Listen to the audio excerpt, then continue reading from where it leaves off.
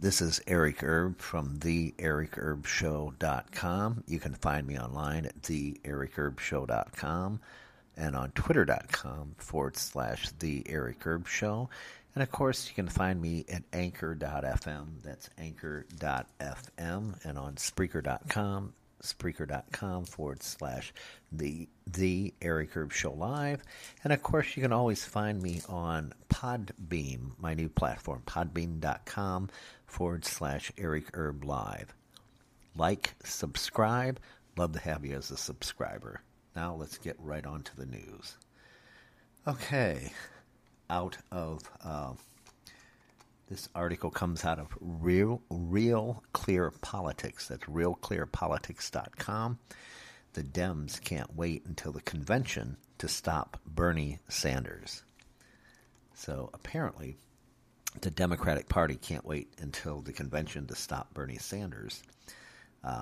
Senator Bernie Sanders, the Democratic convention this July, he should have only a plurality of delegates. Candidates trailing in the primary race are more incentivized to continue their campaigns, which helps Bernie even more as he plows ahead to cement the insurmountable delegate lead over the divided field. Everyone is afraid Sanders and unwilling to try to block him, despite the fact that he isn't a Democrat.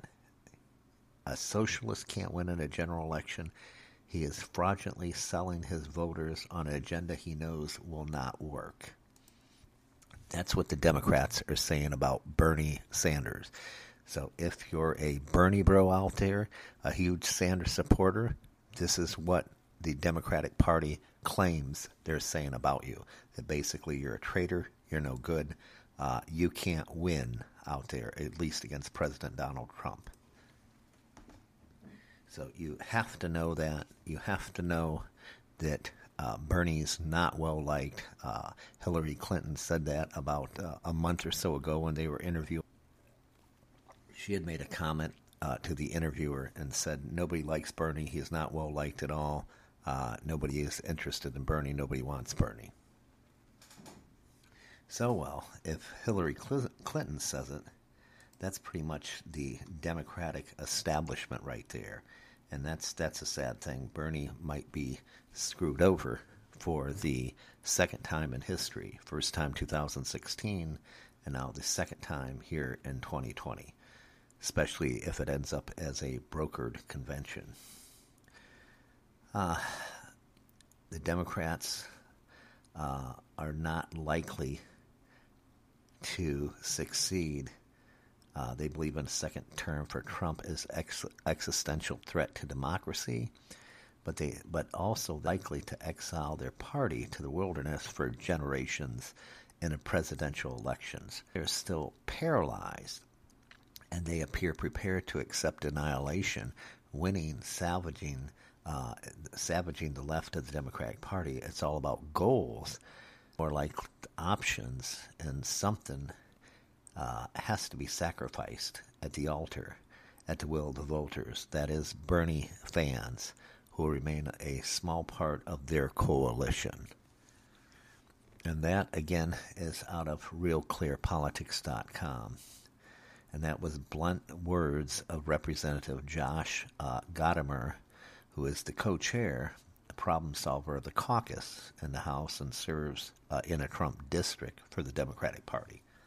Bernie seems to have declared war on the Democratic Party and has caused a panic in the House. Gottimer told the New York Times that is the truth. No matter what the Democratic Committee is happy to talk, the party support a ban on fracking, elimination of private health care, insurance, steps that would put most of the Pennsylvania out of work. They actually want to win back Pennsylvania this fall. So there you go. There you have it. The inside folks don't want Democratic. They don't want the independent, actually, who is running as a Democrat, Bernie Sanders. They don't want him. They never did want poor Bernie. Poor Bernie will probably, in essence, in reality, go to a brokered convention. And it's very set off the mainstream. This is politics.com. That's one of their main stories. Today, March 1st, it's very, very sad that Sanders is not liked in the Democratic Party. I feel very sorry for the supporters of Bernie Sanders. The Democratic Party would rather fall over and literally shoot themselves right in the head rather than elect Bernie Sanders. So that is the truth. That is nothing but the truth. What do you think? What do you think out there, everybody cast? What do you think about Sanders? Like him? Dislike him? What do you think? His policies, free health care for all. His policies also include free college, dismiss the college education, free college for all. What do you think about these radicalized policies? Let me know what you think. This is Eric Erb from The Eric Erb Show. You can find me online at theericerbshow.com, twitter.com/The Eric Erb Show, anchor.fm, that's anchor.fm/The Eric Erb Show Live, and of course on Spreaker, spreaker.com/The Eric Erb Show Live, and my newest platform, I'm on Podbean. That's podbean.com/Eric Erb Live. Like and subscribe to this channel. Like and subscribe to the podcast. Love to have you. This is Eric Erb from the Eric Erb Show Live, signing off.